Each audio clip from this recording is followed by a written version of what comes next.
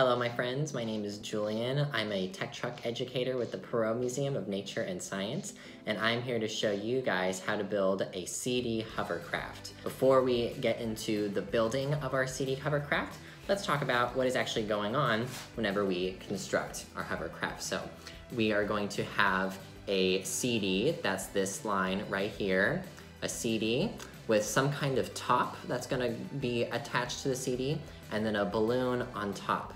So there's air inside of the balloon flowing around and around, but then once you get your hovercraft going, you'll put it on top of a smooth surface like a table or on the floor. And once that balloon starts to contract or it starts to decrease in size, that's happening because the air inside here is trying to escape. And so it escapes below through that top and through the hole of the CD, and then goes out through all sides of the CD, and that is what creates that hovering kind of effect. So let's go ahead and get started. Now I'm actually going to build two versions of our CD hovercraft to give you an idea of the kinds of materials that you can use when you are deciding to build one. So you will need, of course, a CD. You'll need some kind of top. This is the top of a 2-liter soda bottle, and then this is the top of an old bottle of dish soap. And then, of course, you will also need a good amount of tape. For the, whenever you need the tape, I would actually recommend that you use hot glue, but I wanna show you guys using tape just so that in case you don't have a hot glue gun, you have no worries. So what we're gonna do is we're going to take our tops and we're gonna put them on top of our CDs.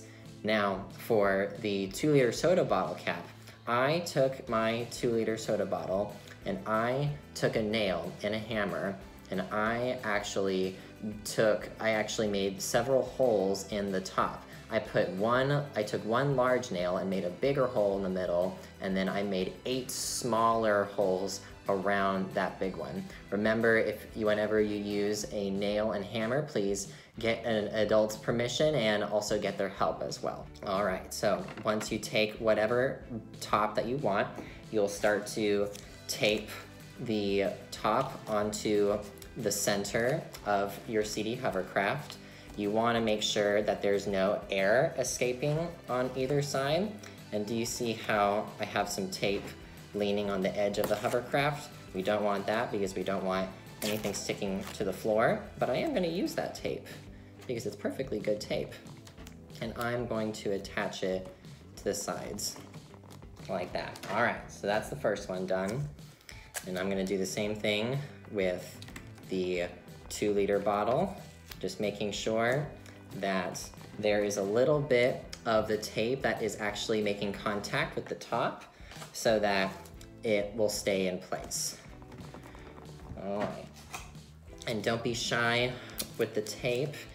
You want to make sure that it's staying in place. This is one of the reasons why I would recommend hot glue, but if you don't have hot glue, you have nothing to worry about.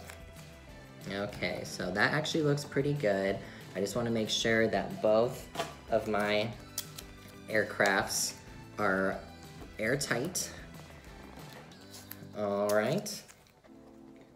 And now, whenever you are ready to test out your hovercraft, you will take your balloon, twist the end of the balloon so that no air escapes, and then you will carefully stretch the lip of the balloon over the top of the cap. And then you will let's get the second one going also. You'll take the balloon, stretch it over, and here we go. Ooh, here we go. It's already running away. Oh goodness. While I was playing around with my CD hovercrafts, I noticed a couple of things. I noticed that the hovercraft with the soda liter bottle worked not quite as well as the one with the dish soap. However, it lasted for a lot longer of a time. So just keep that in mind whenever you are constructing your hovercraft, and maybe putting in a few more holes or adjusting the top a little bit will help you out. I hope you guys had fun building your CD hovercrafts. I know I did. Keep learning, stay safe, and talk to you soon.